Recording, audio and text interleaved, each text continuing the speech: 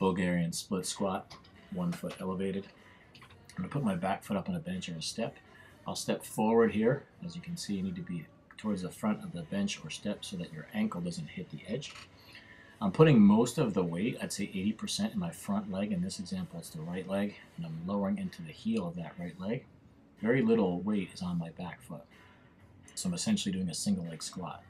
Here I'm going to show another variation where we round out and touch the ground leaning forward. This puts a little more emphasis on the hamstrings and glutes. We can also load this exercise with resistance. Here I'm going to show you with 2 dumbbells. I'll put that left leg back.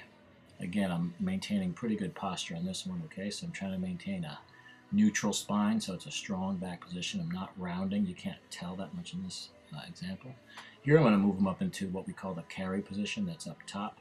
This is a more challenging position as your core has to work harder with the dumbbells up in this position as opposed to on the side.